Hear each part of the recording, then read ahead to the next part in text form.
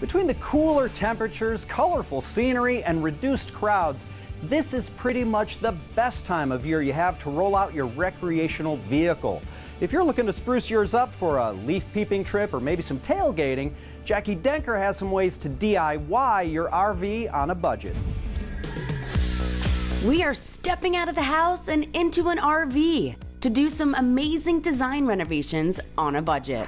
Just like most home designs, RV designs have changed over the years too. If you can find a way to make a budget-friendly change to an RV, you can save so much money and enjoy the process too.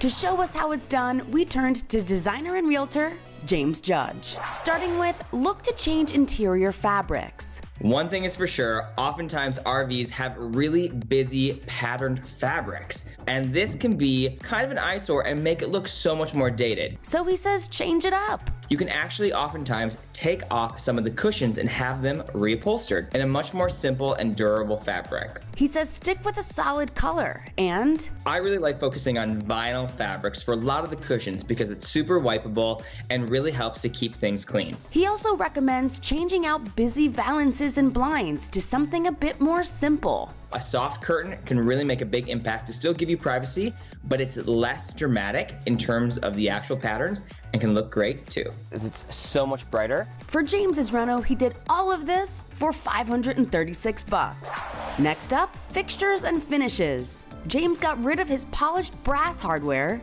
and changed it up for some really beautiful matte black plumbing fixtures. And we also did low voltage lighting fixtures as well. And to make a huge difference, paint the cabinets. I picked a sage green color because it felt natural, and when you're in an RV, you're out to see nature. So it really tied it in to help make it look super inviting and more updated too. And they decided to add stickers that look like tile for a backsplash. The stickers were a great solution to bring in a different color, add more texture. As for the cost, the cabinets, fixtures, and finishes came out to $1,075.